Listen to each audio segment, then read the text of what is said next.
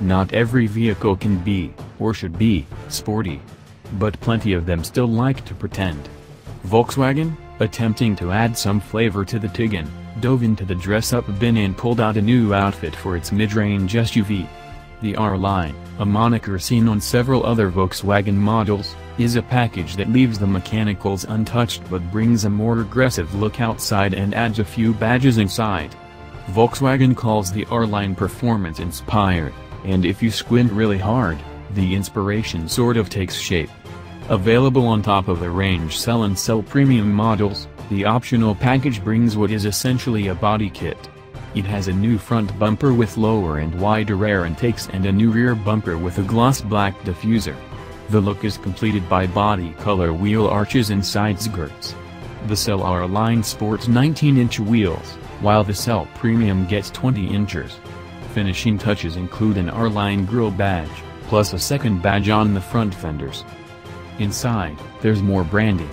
VW adds an R-Line logo to the infotainment start screen and an R-Line badge to the steering wheel and stamps an R-Line logo onto the stainless steel door sills for good measure. The Tiguan R-Line also adds a black headliner, stainless trimmed pedals, and front and rear park distance control on the SEL. It's already included on the SEL Premium. Both Tiguan R-Line models use a turbocharged 2.0-liter inline-4 and an 8-speed automatic transmission, with front-wheel drive standard and 4-motion all-wheel drive optional.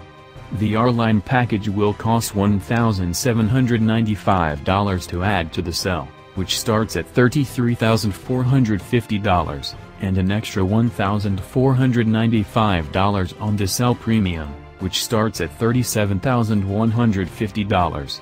The package will be available in the first quarter of 2018 and is making its public debut at the Los Angeles Auto Show.